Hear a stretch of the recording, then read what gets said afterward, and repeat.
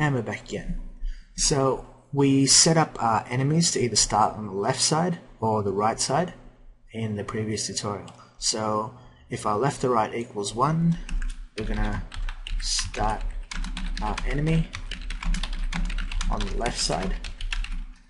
And if left to right equals 2, start our enemy on the right side. Okay, so now we need to know what direction our enemy is going to be moving in. So if it starts on the left, obviously it's going to move towards the right. So let's set up a class member variable that we can use in some other function that we're about to set up to move our enemy. So just above our constructor function, I'm going to set up a private variable, and this is going to be a string. So I'll put S and we'll call it direction. That'll be a string. So what we want to do is, if we're starting on the left side, we want to set our direction that we're moving our enemy in. It's going to be equal to R for right. Start left, direction moving right. And likewise, if we're starting right, we want our direction to be left. Okay, so now that we've set up that position, let's set up a new function to move our enemy.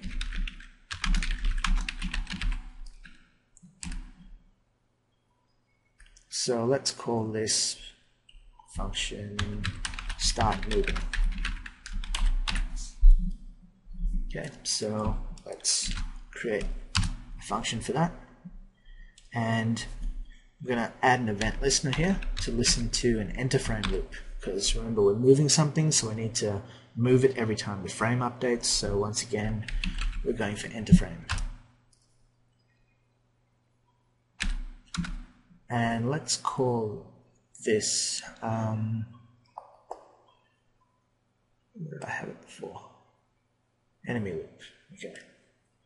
So I'll just go back to my old notes. So enemy loop is going to be our custom function that runs every frame for our enemy. So in here, let's test what direction our enemy is moving in. So if our enemy is moving right,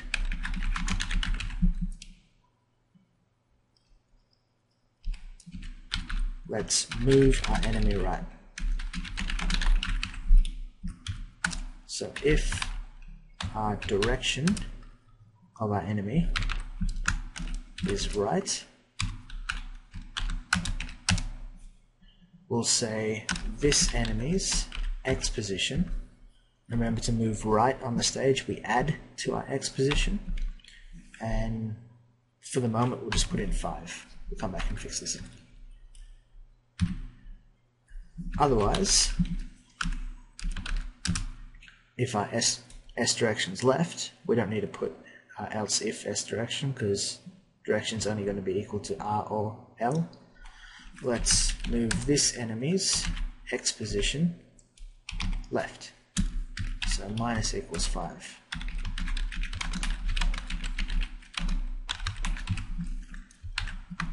Okay, so let's see what this does. Let's test our code with Control Enter. And cool, so we've got some enemies moving across the screen. And when they go off the screen, well, yeah, they're gone. Well, they still keep animating, just like our missiles did. So we'll come back and fix that up later. But we don't want our enemies to have a static speed. It looks kind of boring. It doesn't really mix things up. So let's create a variable up here where we set up our start position. Let's pick a random speed.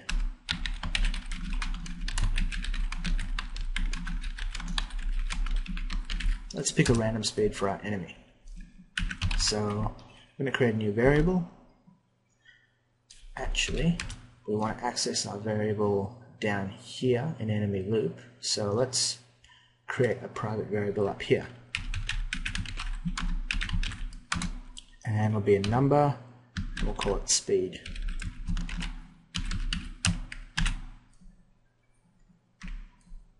Okay, so down here, let's set our end speed variable to equal a random number between, say, 5 and 8. So our enemy speed will be a little bit varied. Actually, let's go 5 and 10. So end speed is going to be a number between 5 and 10. So then instead of moving our enemy just 5 units across the screen, let's move it whatever end speed is equal to.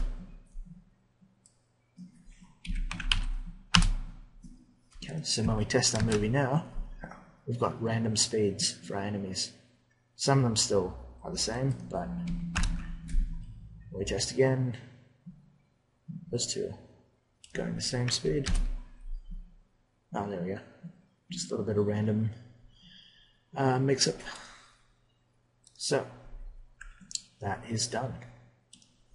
So one last thing we can do is our enemies currently, well, they're on the stage, so we'll fix that up when we create the timer class, but they're all on the altitude that we leave them at. So if I move all my clips up here, for example,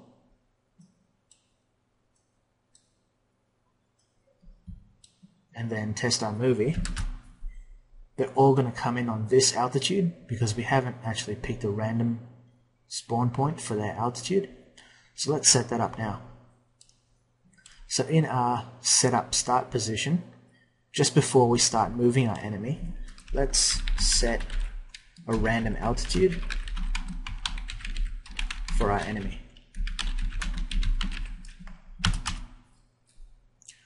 So let's create two variables to start off with. So I'm going to set up two variables for our minimum altitude and our maximum altitude. So our minimum altitude, the point where we don't want them to go below, let's say, what if we divide our stage's height by half? So at this point here, we don't want them to go below that point. So stage height divided by 2 will give us our minimum altitude, roughly about here. So we'll set up a new variable. It'll be a number. Call it minimum altitude. Data type that to a number. And we'll make that equal to our stage dot stage height divided by 2. And our maximum altitude, which will be a number as well. Let's set this to, well, basically this point here. So we don't want our clip to be above the top of the stage, otherwise the player's not going to see it. So this point here is when the X position, the Y position of our enemy clip is 0 plus half of the enemy's height. So that'll put it just in the stage. That's our max altitude. So we'll say 0 plus this enemy's height divided by 2. And let's wrap this in a bracket. And of course we don't need the 0 at the front, so we can get rid of those two. And it's already a positive, so we don't have to put positive out the front of the brackets either. So we've got our min altitude, our max altitude. Let's get a random point in between those two. So we'll set our enemy's altitude to a random point between our min and max altitudes. So this enemy's Y position is going to be a random number between our minimum altitude and our maximum altitude. So now, even though our enemy clips are all positioned up here on the stage, and where they normally all just float around at this point, If we test our movie now with this altitude code put in, you can see now they're at varying altitudes. So if I close that and test again, see they're changed around a bit more again, and one more time. Yeah, that's working good.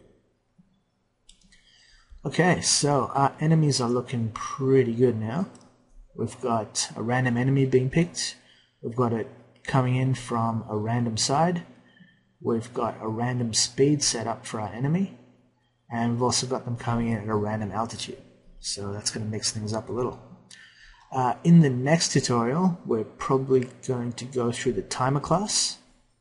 So instead of just having our enemies on the stage, when a timer ticks at a certain interval, say every second, it's going to spawn a new enemy. And because we've already got this code set up that positions our enemy, all we have to do is create a new enemy. It'll pick a random side and do all its randomness. So yeah, we'll come back and do that one in the next tutorial. Cheers.